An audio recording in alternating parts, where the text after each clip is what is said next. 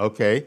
And indeed, the celebrations, by the the government of Imo State immediately after, we saw that it was quite a glitzy affair, attesting to the great happiness of all of the team that worked for the success of the governor.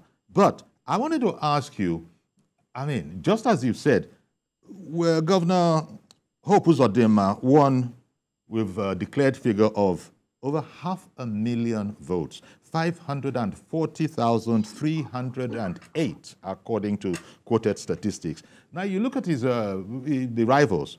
The very next guy to him, that's the PDP's Samuel Anyanwu, 71,000 from 500,000, 71,000. And the guy below that, the LP candidates guy, contestants guy, 64,000. When you look at 71,000 and 64,000 to Hope Uzodinma's 540,000, it almost was a no contest sort of a, I mean, that's a spectacular result. Even you, could you have expected that it would have gone, that decisively?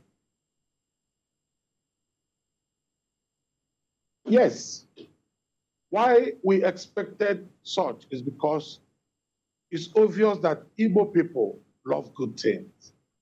It's obvious that Igbo people have seen what the governor has done. It's obvious that Igbo people have assessed the governor and all he has done within that short period of time. Remember, when he took over the mantle of leadership, there was a lot of distractions, ranging from the COVID situation that ravaged the world. After the COVID issue, we entered into the NSAS protests that ravaged Nigeria. After the NSAS period, we entered the second period of the COVID, which is the Omicron stage.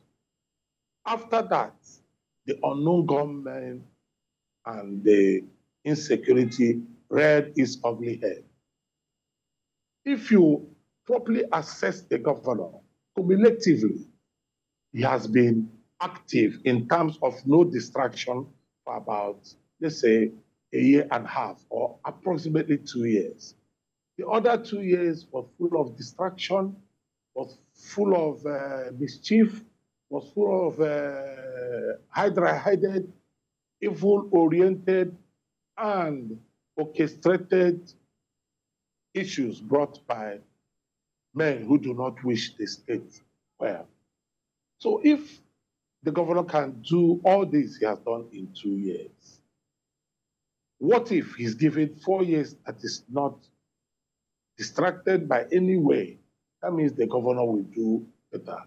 So Igbo people saw this, assessed it, both the high and the mighty, the civil servants, the retirees, the youths, the women, and all of them, all equivocally, with one collective and symbiotic spirit, and said, we have to return this man. And they came out and voted. What you have seen, the analysis you just made, because the will of the people prevailed. Igbo people spoke. And look at what has happened since after the election. Just look at the jubilation in Imo. Everybody trooped out in pomp and pageantry. The APC party, all the people who are sympathetic with us, all the people who voted, all came out. The whole of Douglas Road, the whole of Wedra Road, the whole of Bank Road, everybody was filled with people, rejoicing, dancing, with pomp and pageantry. The civil servants came out and spoke in one voice that they are not being owed any salary. The pensioners came out rejoicing and said that the governor have done well. All the youth groups, all the women groups, you see that there was no road in Imo. Imo State was shut down in jubilation.